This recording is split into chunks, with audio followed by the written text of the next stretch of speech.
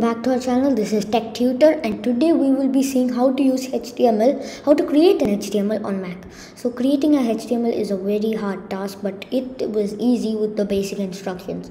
So HTML was created in 1990 by Australian scientists. So before we get into that, in Windows we have an application called Notepad that allows us to create an HTML or a website. But in Mac we don't have Notepad, and most of us go to the net and download it from the net, but that is not necessary. A similar application instead of the Notepad is available on Mac.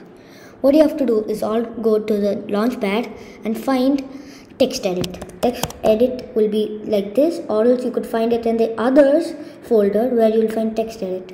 So now it will show a page like this, but this is not what we want. You have to go to format on top, and you might see make plain text. So that's what we need. Then you got to create your HTML, and that will would be something, for example, HTML. So that's it, and then you got to go to file and save. So now after saving, we will be doing naming it with anything. So for example, test1.html. so this is the most important thing, test1.html. .html is compulsory, or else it will be provided as .text.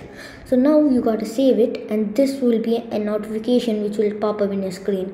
You have to use HTML in order to run a website. So click use HTML, and that will be displayed on your desktop screen. So now you have to go here, open with whatever you want, Safari, Google Chrome, Microsoft Excel, Microsoft Word, Notes, text edit, anything, and then, but I am using Google Chrome, so let's have a check. So that's how this shows, but now on our next video we will be featuring on how to create a HTML code. Thank you for watching.